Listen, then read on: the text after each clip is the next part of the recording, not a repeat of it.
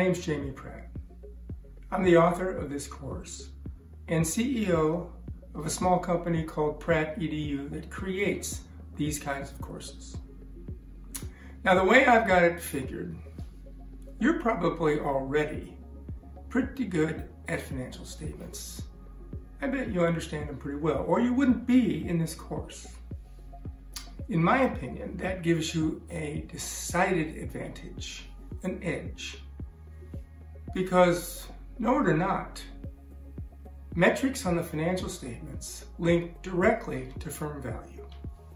And the ultimate key to success is actually, if you manage these metrics correctly, you can drive up the value of your firms. The key to success. Managers that are good at that, they thrive. If you're not so good, well, there's always somebody out there willing to replace you. So together, now, let's go and learn exactly what it means to manage financial statement metrics in a way that creates firm value. I'll check in with you a little later. Bye.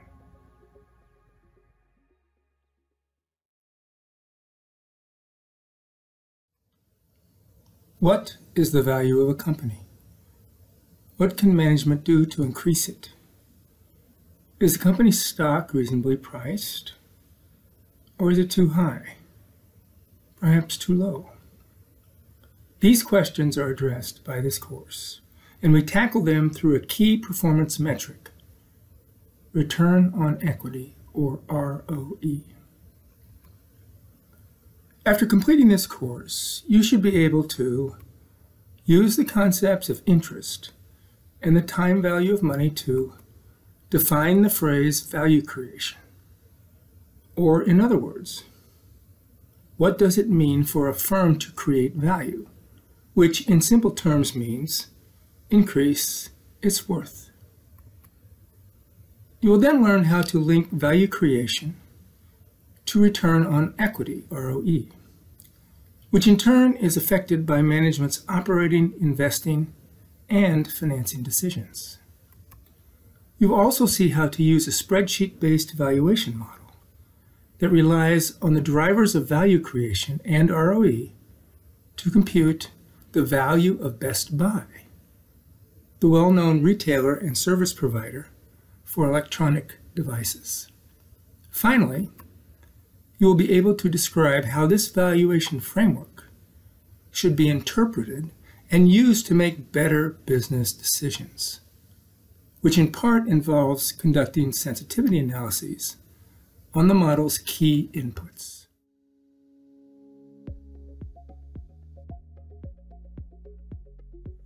Step number one in understanding valuation is understanding the concept of time value of money. You see, firms are like cash cows. They churn out cash over time, as long as you keep the cows healthy and productive. What would you pay for a healthy, productive cow? Well, you'd have to sit back and think, well, how much cash flow in the future can this cow produce?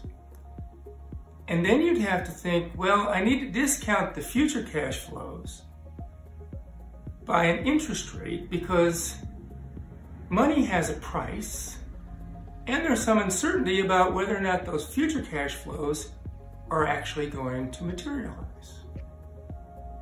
Predict future cash flows, discount back based on some interest rate that reflects those two factors. That's all basically the concept of time value of money. Pretty basic stuff, but necessary if you want to understand valuation.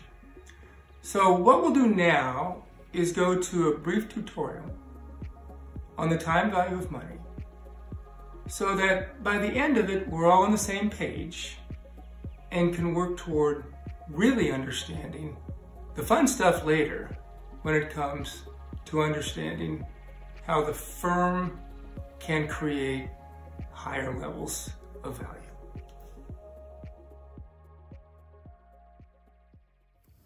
So, just to make sure that we're all on the same page, let's spend a few minutes with this very basic concept, the time value of money. A dollar received today is worth more than a dollar received tomorrow, or for that matter, any time in the future, because if you leave money in a bank for a year at an annual interest rate of, say, 8%, it will grow to $108, 100 times 1.08, or $100 times 1 plus the interest rate, which in this case is 8%. If you leave it for a second year, the $108 will grow to $117, 108 times 1.08. That is, the $8 of interest earned in the first year earns interest in the second year. This process is called compounding, leading to what is called a compound interest rate. Interest is earned on the interest. Leaving the money in the bank for a third year would have it grow to $126, 117 times 1.08. The $17 of interest earned up to the end of year 2 earns interest during year 3. And the compounding would continue for as long as you leave the money in the bank, growing the dollar amount indefinitely. As you can see, given an annual interest rate, in this case 8%, receiving $100 today is preferred to receiving $100 3 years in the future, because the $100 received today will grow to $126 in 3 years. In other words, having $100 today is equivalent to having $126 in 3 years.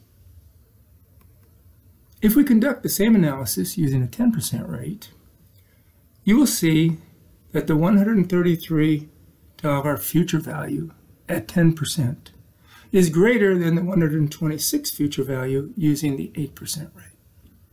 Thus, an important point, the time value of money grows as the interest rate grows.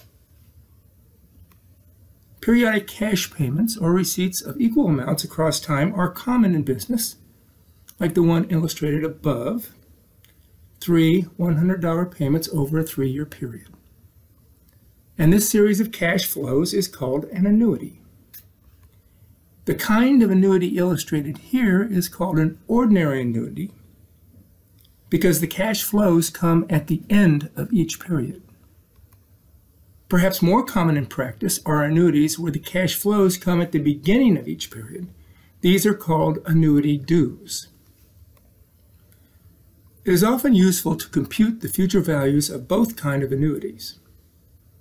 For example, what would be the future value of a 3-year ordinary annuity or a 3-year annuity due invested at an 8% interest rate?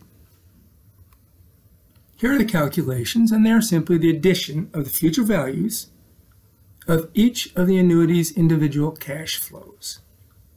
Here we see the annuity due is more valuable than the ordinary annuity. $351 is greater than $325, which occurs because, compared to the ordinary annuity cash amounts, each annuity due cash amount earns interest for 1 additional period. Thus, consistent with the theme of time value, it is better to receive money earlier than later. Another useful concept when analyzing the value of cash flows is present value, which targets a future cash amount, say 1 year in the future, and given an interest rate R, computes its value as of the present time, time 0. For example, what is the present value now of $100 received 1 year in the future, given an 8% interest rate?